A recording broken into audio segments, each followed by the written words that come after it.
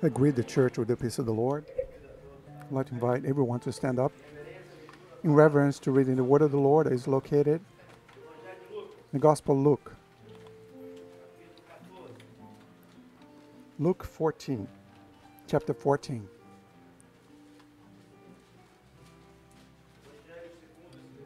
Gospel according to Luke is wrote, chapter 14, verse 15.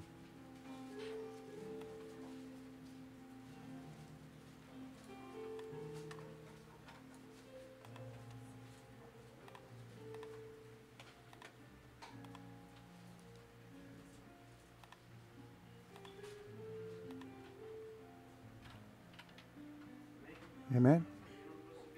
Who didn't bring a Bible can follow here on the projection.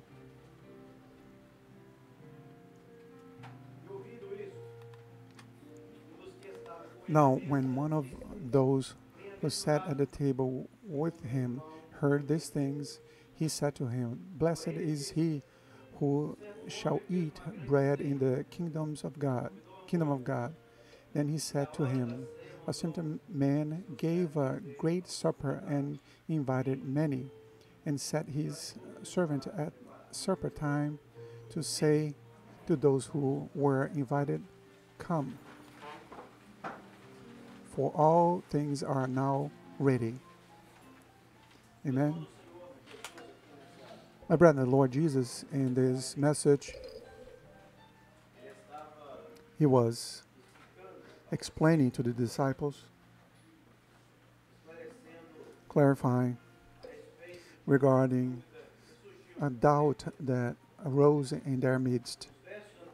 In the previous verses, Jesus was telling them a parable, and this parable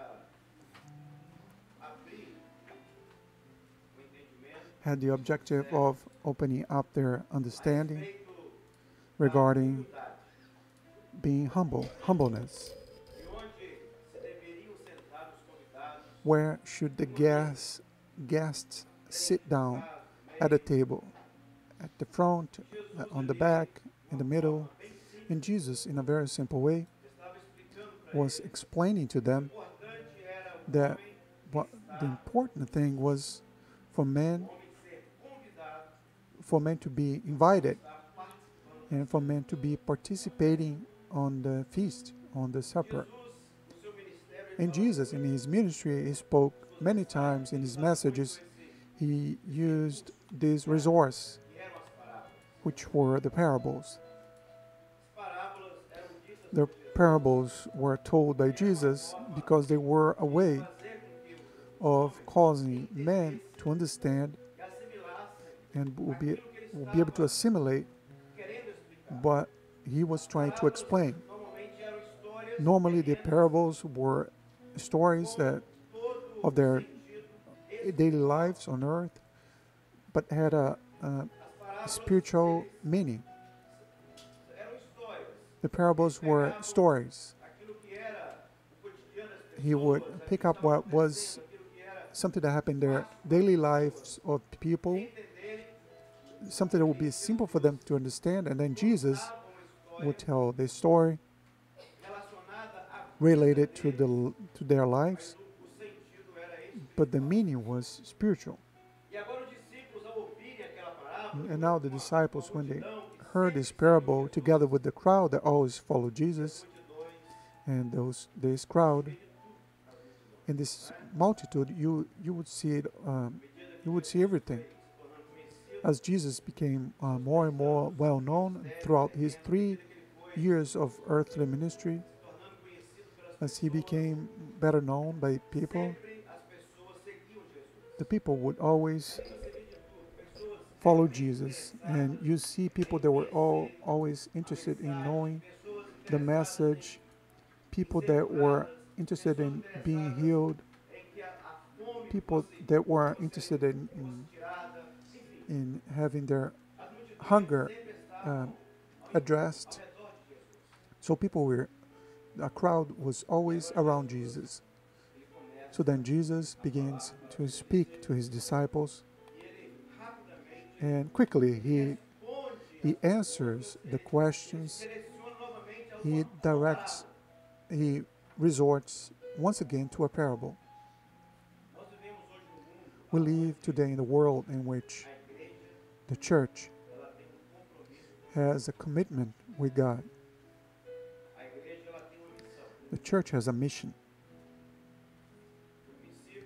In the beginning, God chose Israel to be God's people. And now God begins to use the prophets. God sends the signs. He sends the warnings. God uses the prophets to correct the people of Israel about and to tell them about what was about to happen, the true Messiah, who was going to be the Son of God. But the prophets were ignored by the people. Their words, their messages, their warnings, they were all ignored. To the point where there was a period of 400 years where the prophets didn't exist in the midst of the Israelites. For 400 years, God stopped speaking with the Israeli people. But now Jesus, just before Jesus, the last of the prophets arose, who was called John the Baptist, just before Jesus, and he begins to speak about the Messiah. And once again, he was ignored. And the people of Israel didn't even try to find out if what he was saying, John the Baptist was saying, matched what the old prophets used to say. After 400 years, now John the Baptist begins to speak, and he was also ignored. And where else John the Baptist began to preach? Again, he went to the desert. He went to the desert to preach. His word had no meaning for him to preach for the people. Then he goes to the desert. And there on the desert, you know what John the Baptist ate? He ate locusts. Yes. Is it because he liked it? Can you imagine locusts, medium rare? There's nothing better than that, right? Grilled locusts? No, of course not. It was because there is nothing else for John the Baptist to eat. And people was no longer taking care of the prophets.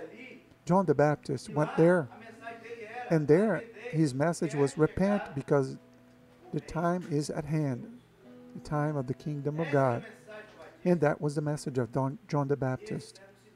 And those were the signs of the coming of the Lord Jesus.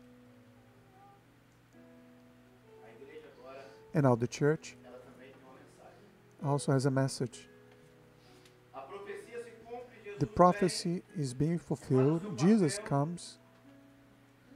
Jesus plays his role. He dies and on the third day he resurrects.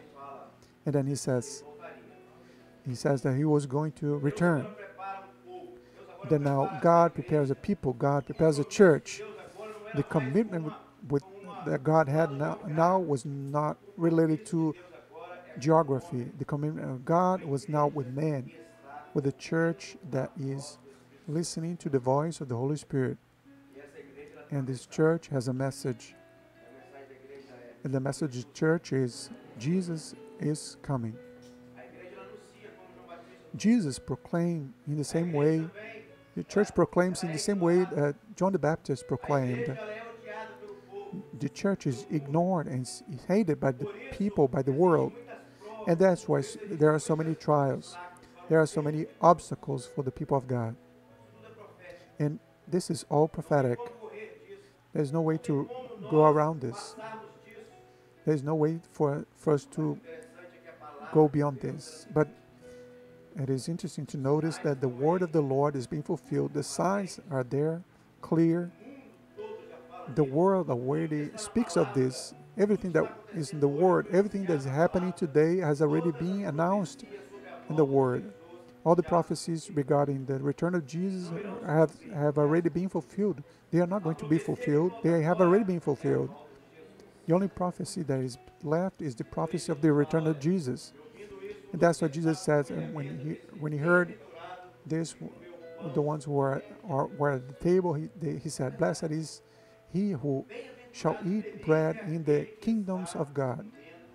Blessed are those who shall eat bread in the kingdom of God.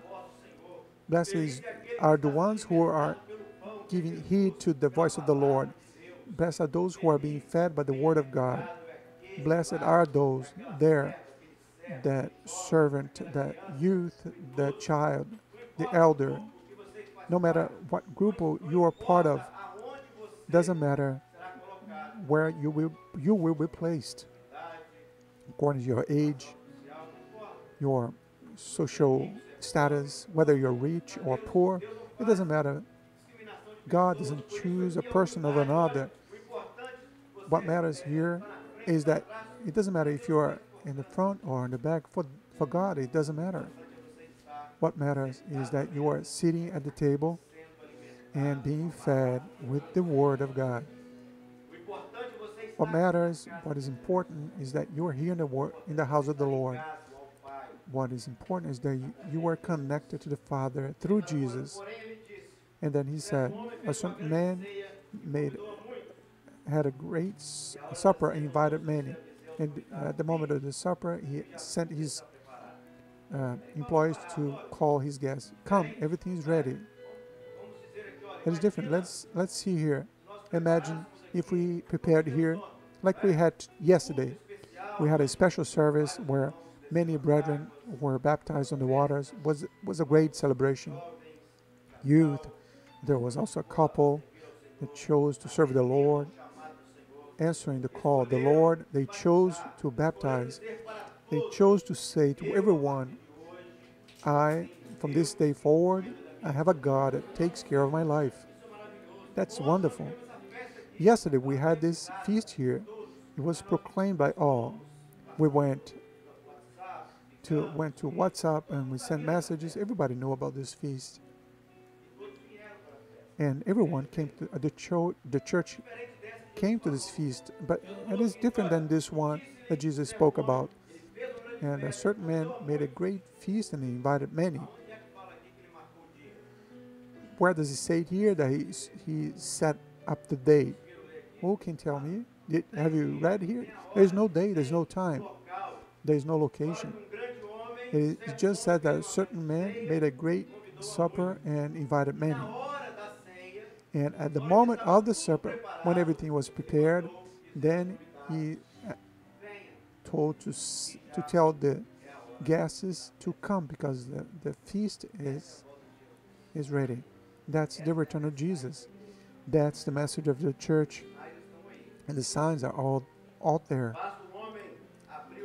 Man just needs to open his heart and accept the Word of God. Man just needs to live the gospel. My brethren, the gospel is not made to be debated about and to be understood.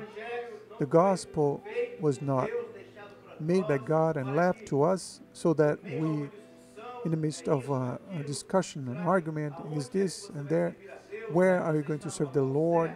Is it possible that you're on the right place? Is that the way that you serve the Lord?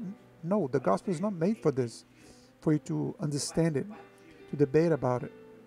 The gospel was created by God so that man would believe in God. And it is the Holy Spirit that does that. The church preaches. The church proclaims. The church shows. The signs are out there. Have been fulfilled. They are being brought to man's attention. And man in the world, they are seeing. We are witnesses of this. In our days, even more, because the word says that in the last days it will be like a woman that was and about to deliver a baby. The contractions were coming in shorter time. And today, because of the resources that we have, with computer, the internet, and everything, we see things happening live. There's no delay, like a man to say, this is not a project of God. There's no way for man to run away from this. The world is walking towards, with long strides, towards perdition, and the church is fulfilling the prophecy of God in their rhythm according to the will of God. And the commitment of God today is with the church, is with the people of God that is fighting to enter into the feast, getting ready for the feast. We don't know the day, but we know there is a feast that is about to happen. Every now and then we are on the service, we participate on a banquet like yesterday, and then we have the assurance of the following: this day will come. Tuesday we have another service, more feast. That's the sign that we have. Is the assurance that we have that we are in the right place. The assurance that we have that truly the Father is preparing a place for the feast. And we as a church, we have already received the invitation. We are invited. What awaits us now is to hear the sound of the last trumpet, in which Jesus will return to take the faithful church. So now, this message is left for you. Our responsibility is to transmit that there is still place to be. It's a place to be, a spot to be filled in this feast. There is still opportunity for you to grab onto your invitation and to be part of this faithful church that will be taken away from this world. Many are being called, but few are chosen. But tonight you can choose the Lord and to become one of the chosen by the Lord. You just need to open up your heart, and you just need to hear the voice of the Lord and say, Lord, I need this, I want this, and I want to be prepared to meet with Jesus. We don't know the day. No one knows. Not even the time, not even Jesus knows. But this day is, the Father knows. And we know that this day is coming soon. So, my brethren, our role is this, is to get prepared, to be called for this feast. Amen. May God tonight be working on your heart. May God cause you to accept this.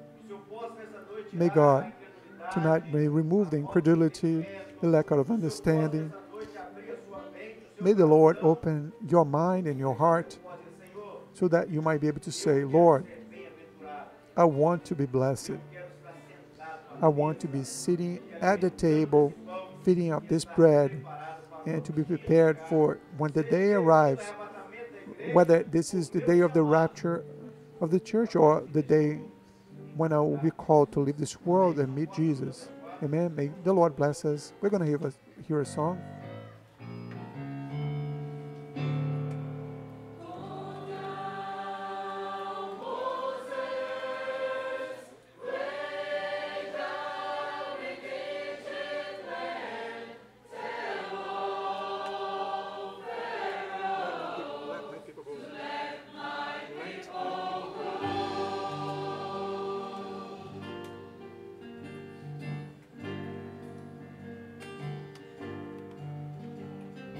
Israel was in Egypt land. Let my people go.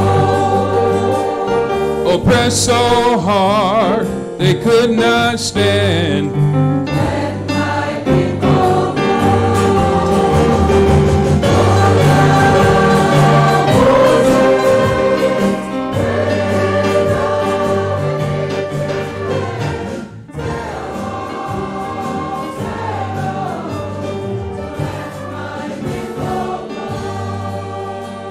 So Moses went to the Egypt land. Let my people go.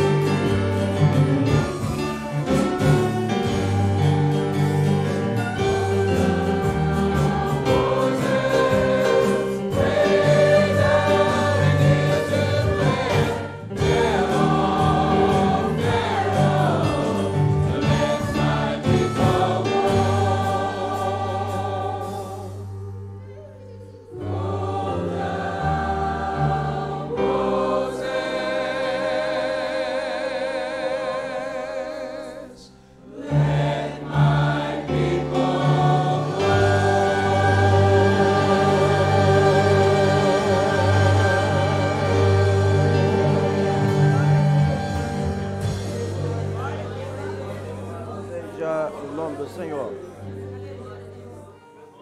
Blessed be the name of the Lord. My brethren, this song was sang by the slaves. Let my people go. Their joy was to sing this song to the Lord.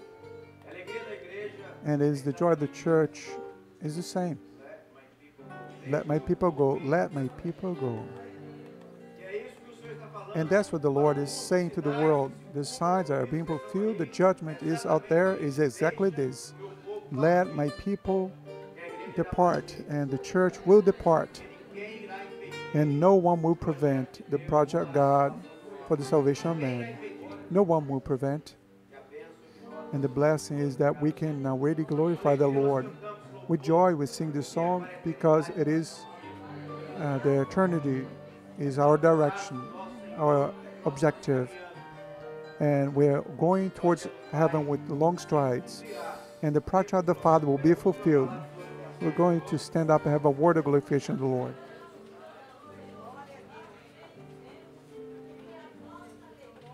We praise the Lord because our joy is that the assurance that our Redeemer lives.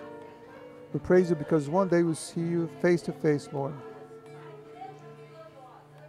We know that the church that prays is the glorious church.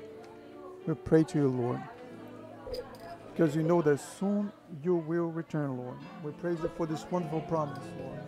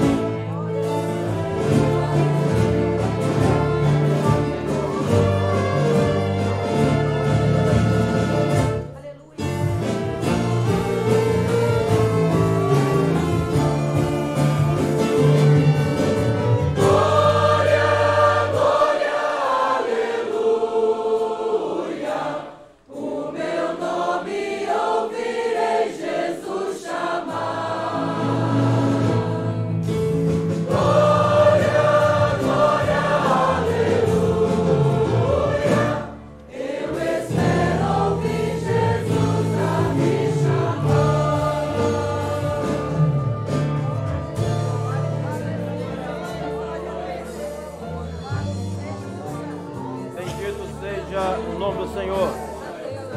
Blessed be the name of the Lord. Glory to God.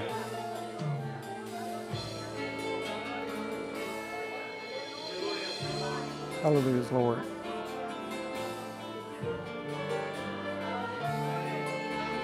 Amen.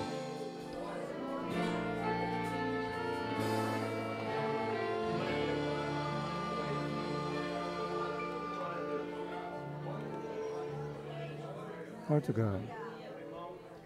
My brother and sister, you entered here visiting us. Do not ignore the prophecy. Do not abandon the prophecy. Check on the Bible. Check the signs that we are seeing in the world. Review on the word of the Lord, and you'll see that the project of God to save men has already been fulfilled. And come to sit at the table eating the bread, being fed by the Lord, being cared for by the Lord. The proof of this is what God has done in our lives. This testimony the Church of the Lord can give you. The Lord has shown here on the service tonight a servant who entered here. She has financial commitments to pay this week, and she doesn't have enough resources. She's lacking financial resources, but the Lord is telling you, because of your faithfulness, I will send the resource. Still this week, the door will open up and you will be able to glorify the name of the Lord. That's right. The trials may arise, the opposition, the difficulties may come, but we have a God that takes care of us. You know why? Because we are sitting at the table, and the Lord is feeding us. He is giving us the bread that never perishes, that never runs out. And this bread is the Lord Jesus. That's why the church lives in this world with joy. With joy in the soul, joy in the heart, because we know that at any moment our names are going to be called. We're going to have yet another word of glorification to the Lord.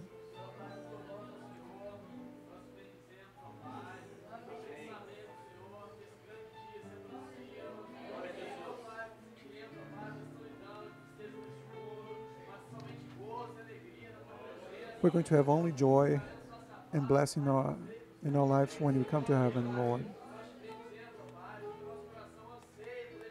Our heart desire this day, Lord.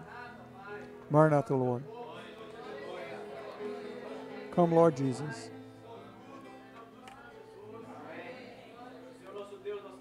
Lord God, we want to glorify your name because yet another night of feast we are having in your presence. We glorify you, Lord, for your help, for your rescue that come in the right moment. We glorify, Lord, because our names are written in the book of life. And we know, Lord, that nothing will take our names out of this book. We know, Lord, that no one will take us away from your presence. That's why tonight we glorify, Lord, because you have helped us to this day. We have not lacked the resource. We have not lacked the direction. We have not lacked the hands of the Lord, giving us all the protection that we need. And tonight we ask, Lord, that your word may transform hearts, and that your spirit may have freedom to operate, removing, Lord, a lack of faith, remove the incredulity, and place in our hearts the assurance of salvation. May the Holy Spirit be touching on our hearts, the ones who are present here, and that we may have in our lips praises to you, Lord.